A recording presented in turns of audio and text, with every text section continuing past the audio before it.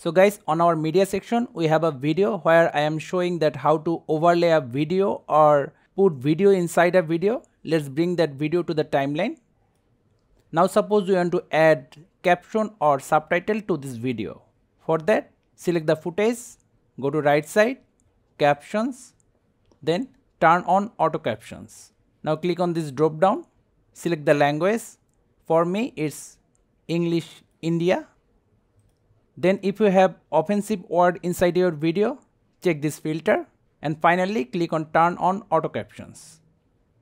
This may take some time.